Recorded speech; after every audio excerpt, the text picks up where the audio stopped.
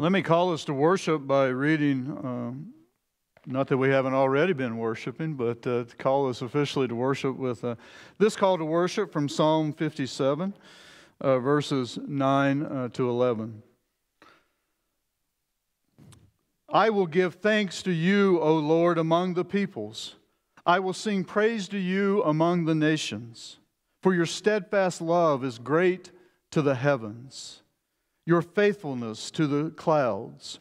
Be exalted, O God, above the heavens. Let your glory be over all the earth. Let us come and praise the Lord and give Him glory. Let's pray together. Lord, we indeed come and unite our hearts and our minds and our voices in giving thanks to you. Your love is amazing. You deserve all of our praise. You deserve all the glory. You deserve all the honor. For you allowed your Son to go to the cross and receive what He did not deserve, so that we too might receive what we do not deserve: grace, salvation, eternal life. And so, Lord, we come again to commit our lives to you. We pray that you would forgive us of any ways that we hold back. Lord, forgive our apathy. Forgive our complacency. And we would ask, Lord, that by the power of your Holy Spirit, that you would exhort us, that you would empower us to become more Christ-like. We do pray, O God, for your healing where healing is needed. We pray for each individual we've named. And we rejoice with those who rejoice. We rejoice in the gift of babies. We rejoice in each child, for they are precious in your sight. We rejoice with their families. And Lord, we also mourn with those who mourn. We remember Gary and his family, even as we come to celebrate Susan's life. We pray for healing in your church, O Lord. We pray for healing in our nation. Lord, we need revival. We need restoration. We need to be changed, O Lord. Change our hearts, O Lord. Make us ever new. Change our hearts, O Lord. Make us more like you.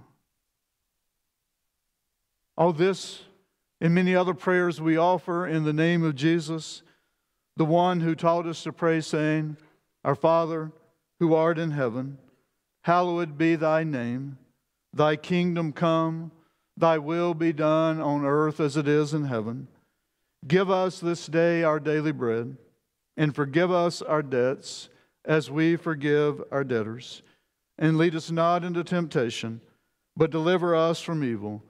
For thine is the kingdom and the power and the glory forever. Amen.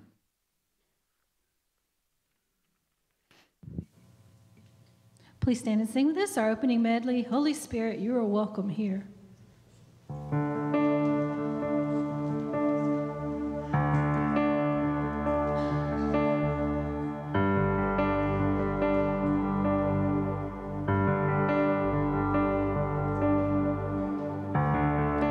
There's nothing worth more that will ever come close. Nothing can compare. You're our living hope. Your presence, Lord.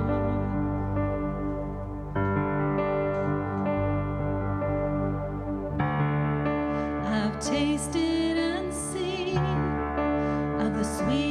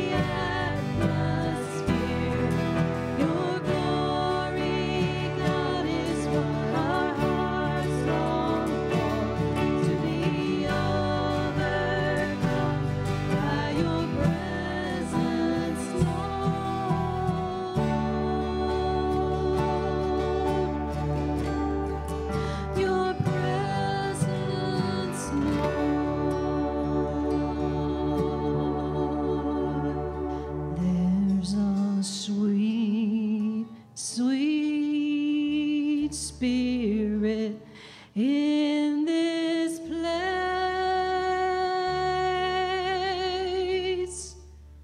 And I know that it's the Spirit of the Lord.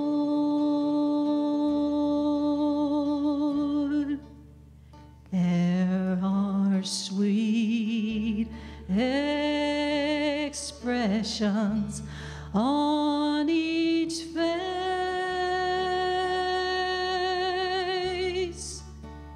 and I know they feel the presence of the Lord.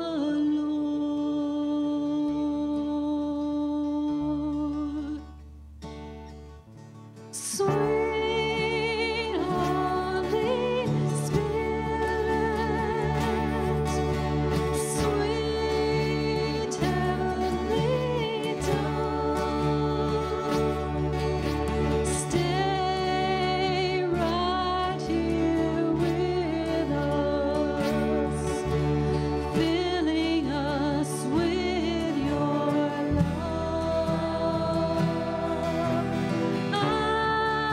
And for these blessings, we lift our hearts in praise.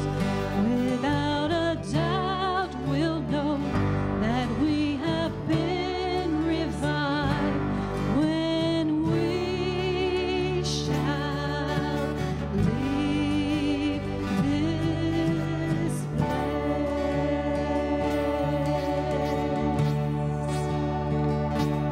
When we shall leave this place.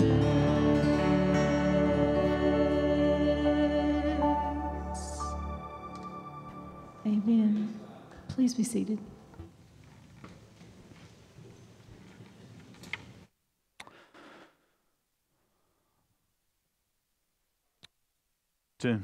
Wow. That was worth getting up for this morning. Absolutely. Thank you. Thank you. Well, I'd like to invite the children to come forward for a time that's especially for you.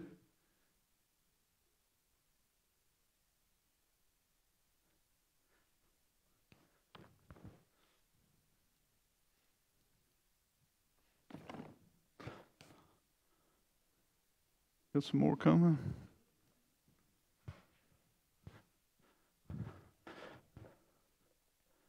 Charlie, you were quick, but they're coming.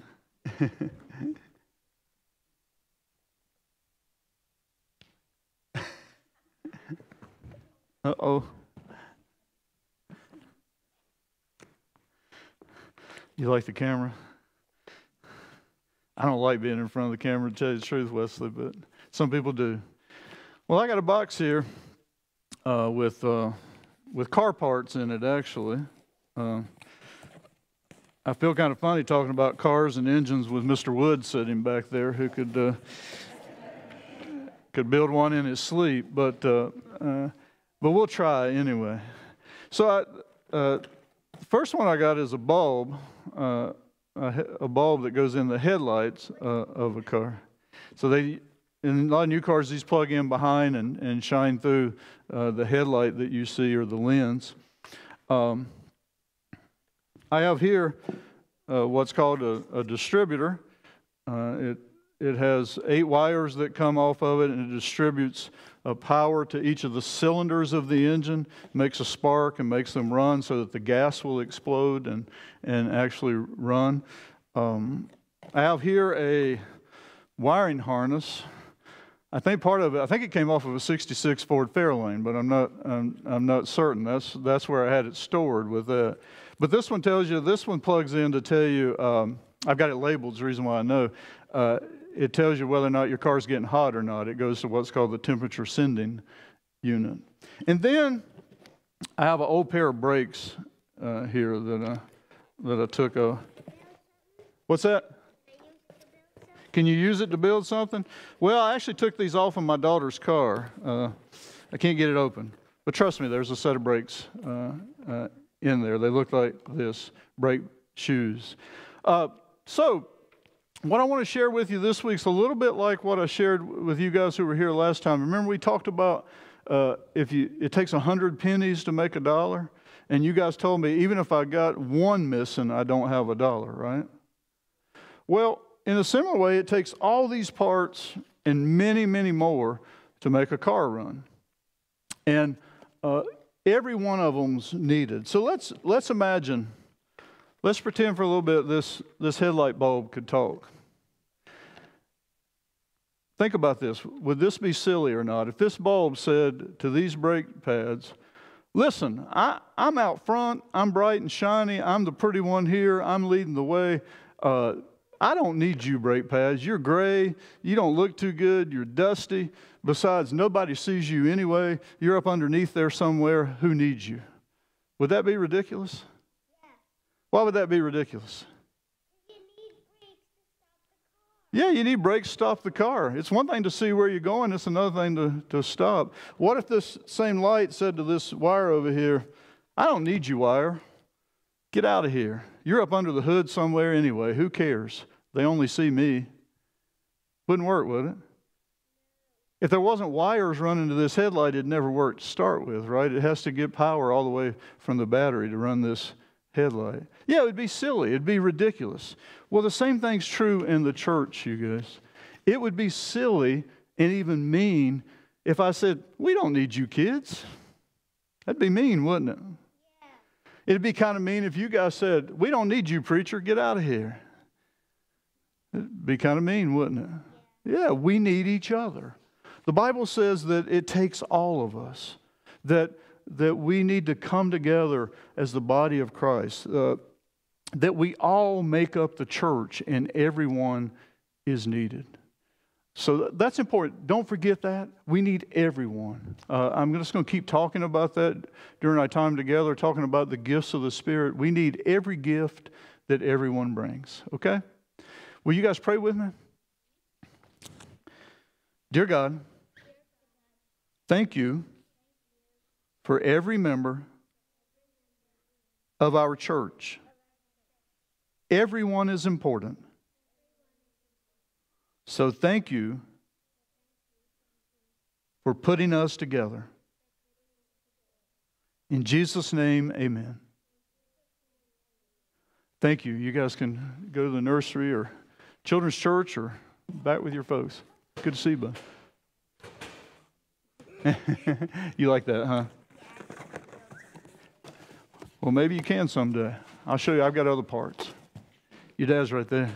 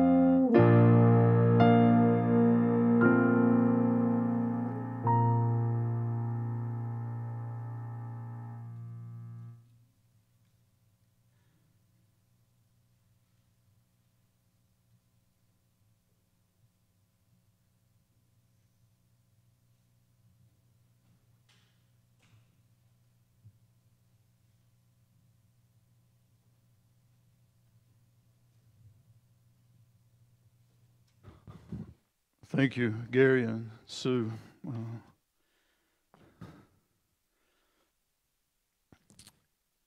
Let me just say as we begin, if you haven't, the message today, if you haven't completed a spiritual gifts inventory, I would recommend you do so. I think there's still a few copies out in the vestibule. I also sent out some copies via email. You can also download a copy of the inventory at spiritualgiftstest.com. As I said last week, don't analyze it too much, but on the other hand, be honest. The test is only as good as we are honest, as we honestly assess who we are. And remember, this is just a tool. It's not a definitive statement about your spiritual gifts. It's just a tool. And I'm going to add some other words of caution today. And once you've taken them, it's primarily for you to have so that in the coming weeks, as I talk about the gifts, you can kind of say, okay, that's my gift. Let's see what the Bible says about that particular gift. And then also at some point we may collect those actually and kind of get your top 3 gifts as you learn them. I think it's important for us to know how you're gifted as we think about how you might serve in the church. Sometimes we have a way of putting people in places where they're not really gifted instead of looking at their giftedness.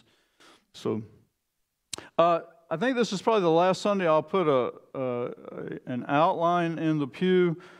Just because too many are, honestly, you guys, they're staying here and they're getting thrown away. And so I'm going to put a smaller number of copies out in the vestibule so as to not waste the church's resources. That outline will also be available, though, if you like having an outline, it'll be on the website typically by Thursday afternoon, and you can download one there if you'd like to have an outline. So let's pray to go. Lord, we thank you for this day. We thank you for your word. And we pray not to us, but to you be all the glory. Lord, I am clearly not worthy to stand in this pulpit.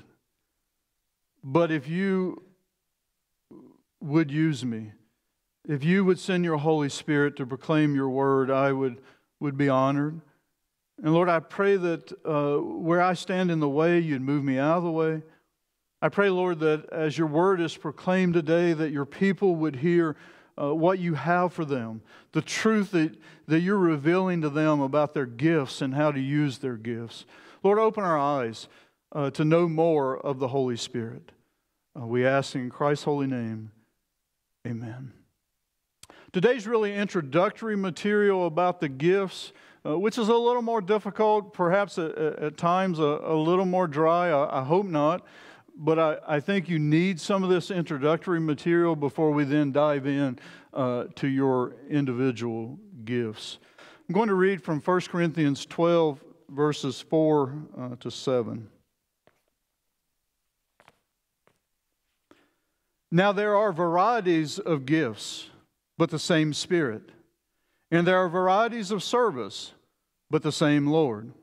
And there are varieties of activities, but it is the same God who empowers them all in everyone. To each is given the manifestation of the Spirit for the common good. Thanks be to God for His holy word. Amen. I know for some it's a little early to talk about, but I love Christmas. I always have. Now, I'm not one of those who starts counting down on December 26th. And I'm not one of those who plays Christmas carols all year long. But I love Christmas, and I love Christmas Day. I enjoy it. I enjoy purchasing presents, especially for our girls. And now I'm quite sure that we're going to enjoy purchasing presents for our granddaughter, Audrey. I especially enjoyed giving gifts, though, when the girls were little, when they were young. And to their credit, our girls were very appreciative. But I always labored over the purchasing of gifts. I labored over whether we had purchased the right gifts. And I labored over whether we had done enough. And that sometimes got me in trouble because I added something silly at the last minute, like a ping pong table that had, like, I don't know, 3,000 screws to put in it at the last minute. But I always labored over that.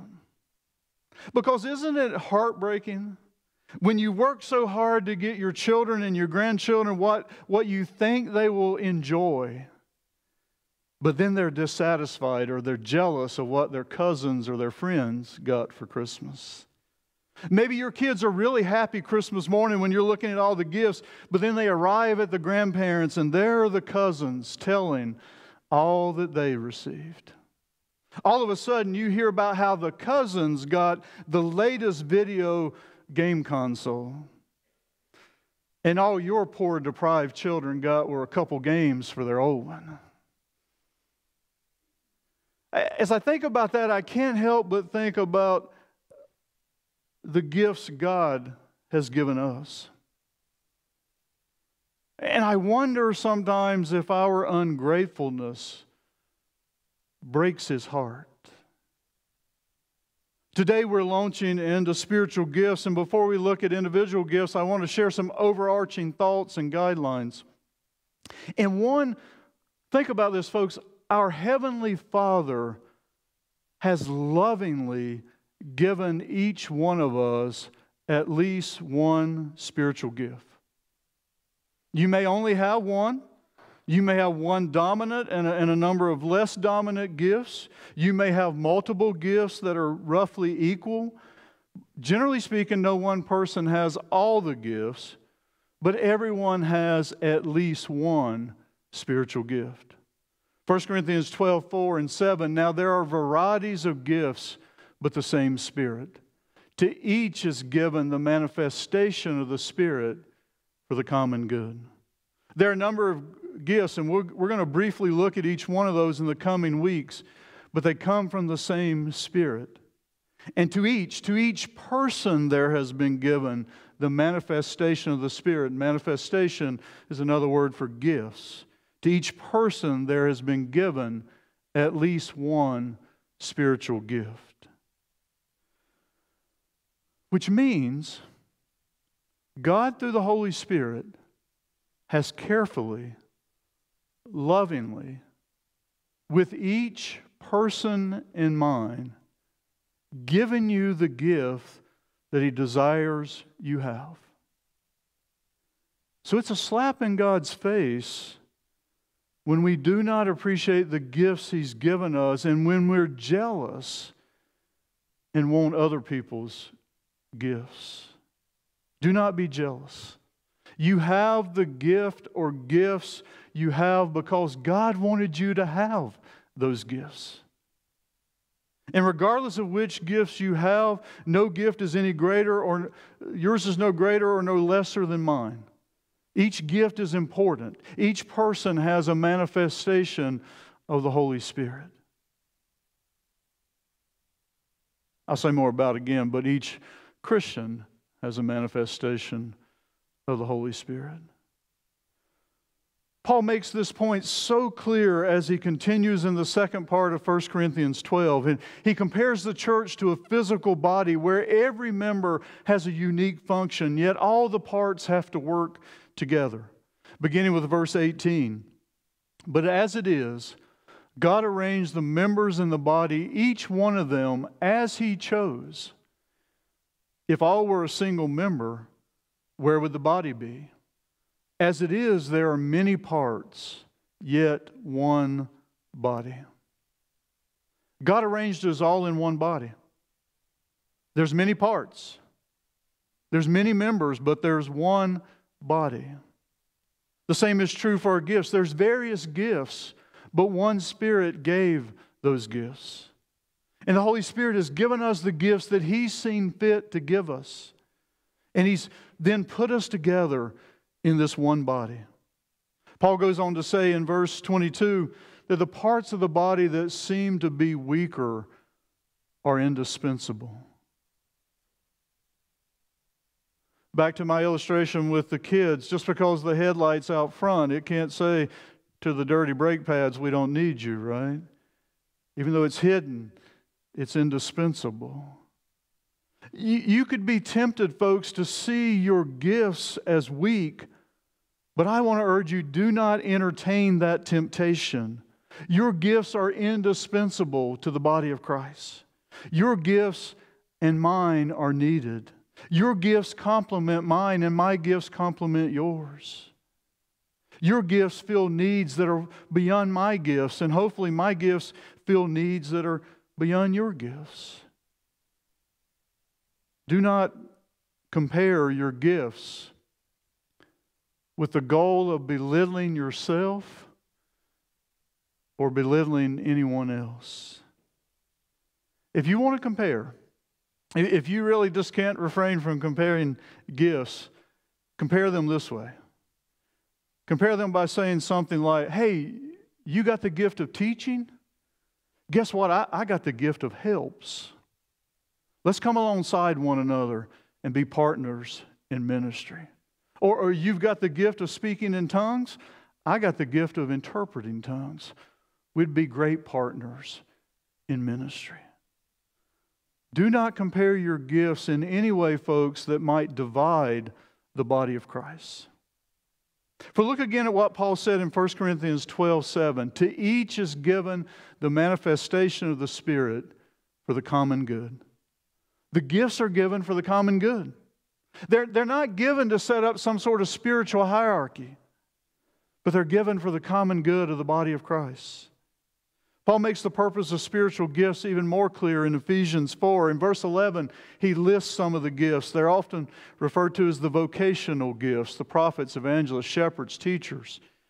And then he says, verse 12, to equip the saints for the work of ministry, for building up the body of Christ. Continuing in verse 13, until we all attain to the unity of the faith and of the knowledge of the Son of God, to mature manhood or womanhood, to the measure of the stature of the fullness of Christ. God has given us each task to do, and He's given us supernatural gifts to do them, and those gifts are for the common good. Our gifts are meant to equip us and to build up the church and to unite us until we grow to maturity and become more Christ-like. That's the goal. That's the purpose of every spiritual gift, to equip the church for ministry, to unite us, and to grow us to become more Christ-like. Something else I need to say in this introduction, which should be obvious, but I don't want to assume. These are spiritual gifts. They come from the Holy Spirit. You cannot fabricate them. The Holy Spirit supernaturally gives you the gifts. We see this in the word that Paul uses. In 1 Corinthians 12, the word Paul uses at the beginning there for spiritual gifts is pneumatikos, which literally means the spirituals, that he's given us the spirituals. Most of the rest of the time, Paul is going to use the word charisma, or the plural charismata. And charisma is derived from the Greek word charis, which means grace.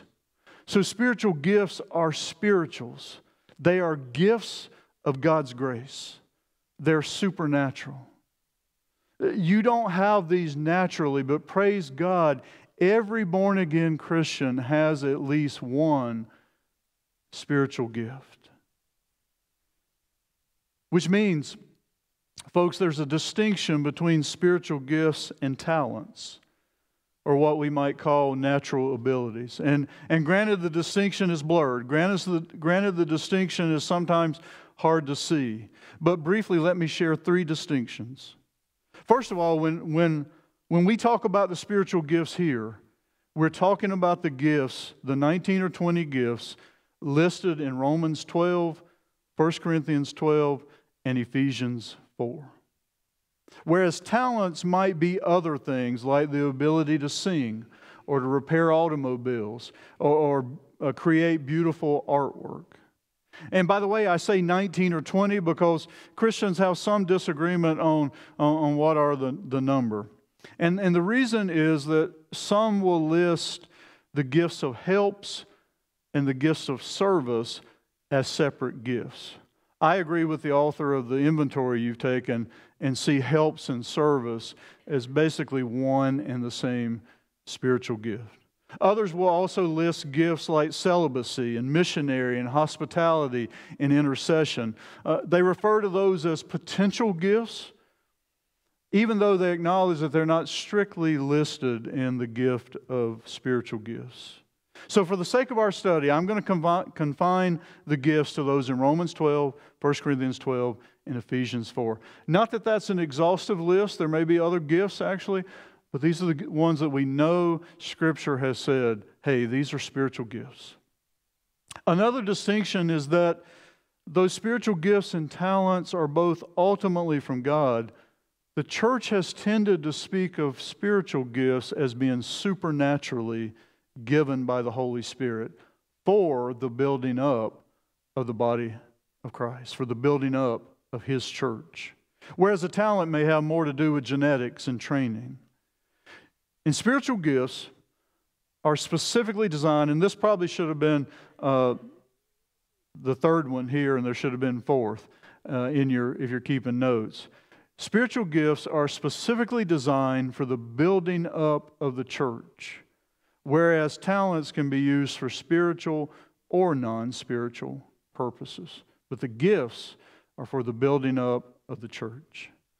Final distinction, spiritual gifts are given to people who are saved by the grace of God. They're given to people who are born again, who have been regenerated by the Holy Spirit. Whereas the saved and the unsaved have talents. It only makes sense that God gives the spiritual gifts to those who are saved because He gave them for the building up of His church, the saved people. That's why He gave the gifts. Look, I know it's not easy to make the distinction sometimes. And if they're both being used for God's glory, maybe it's not even important to always make the distinction.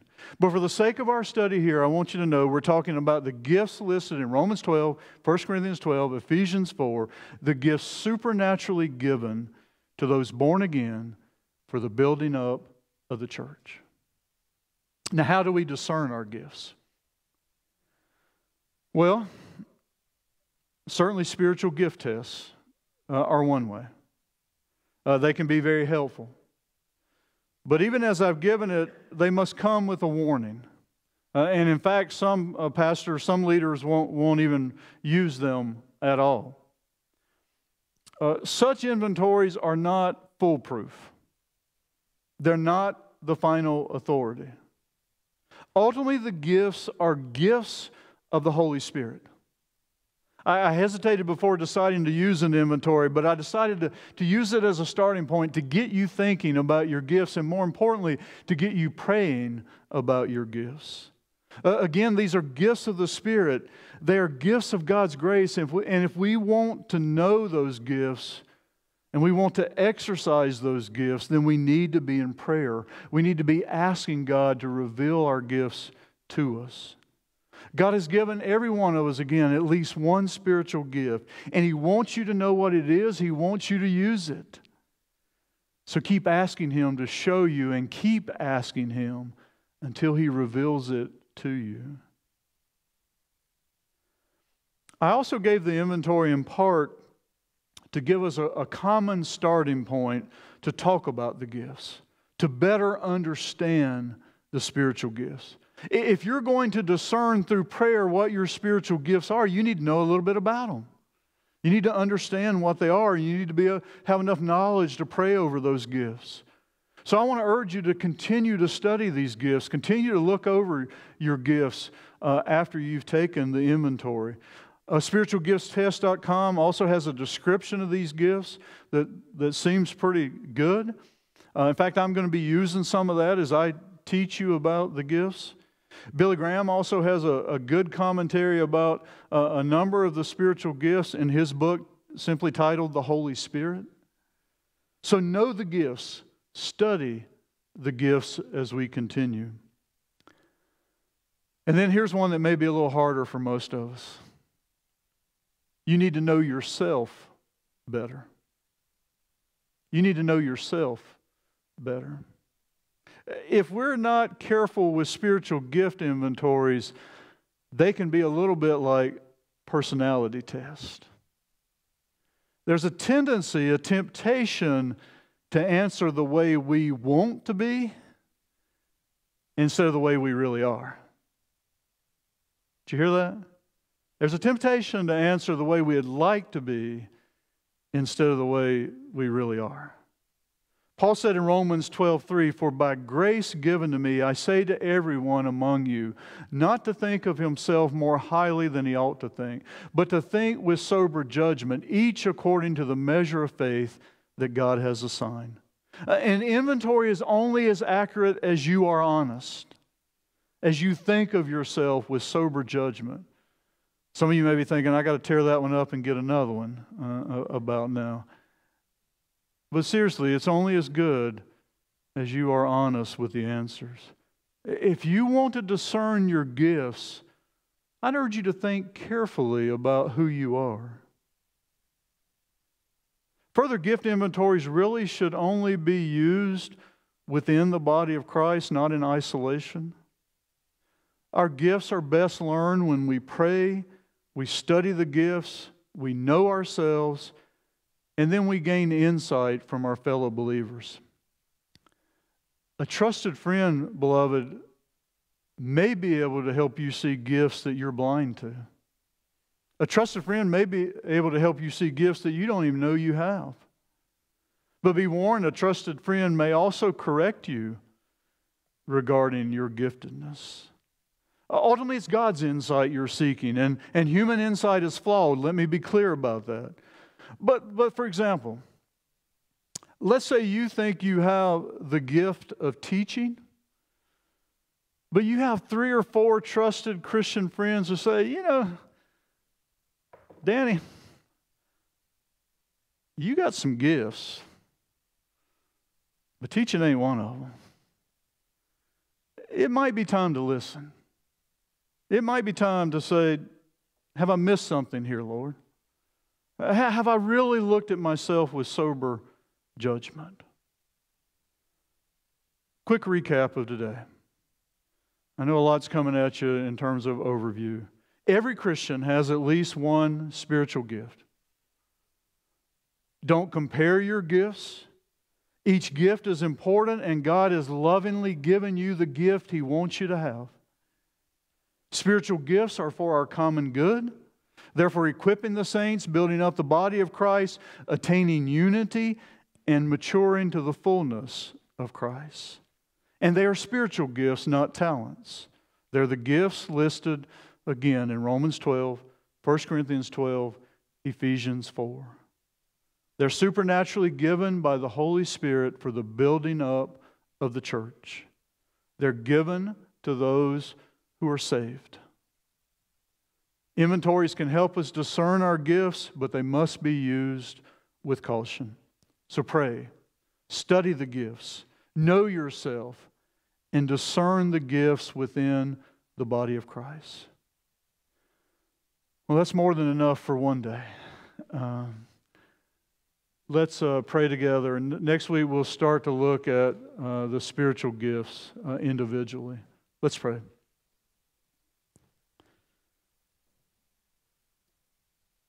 Lord, help us discern our gifts.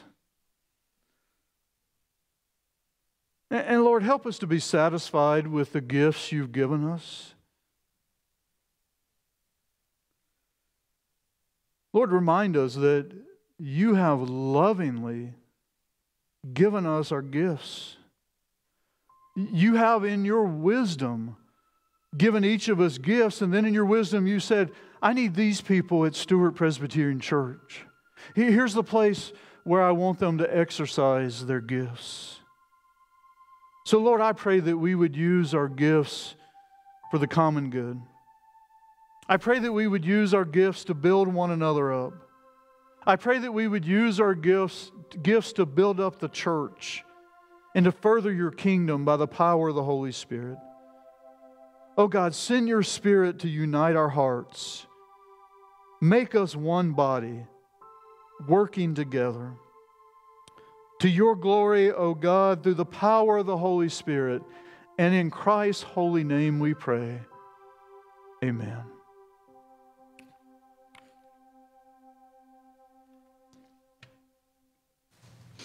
Please stand and sing with us the blessing.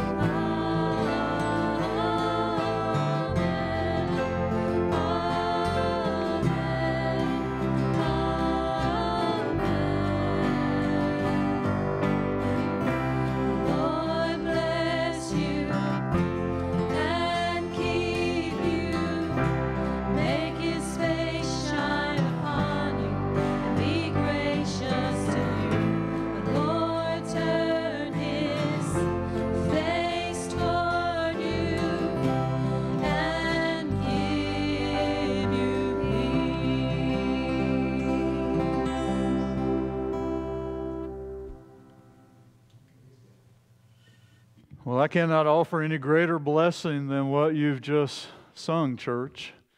So go in peace. Go in peace. Amen.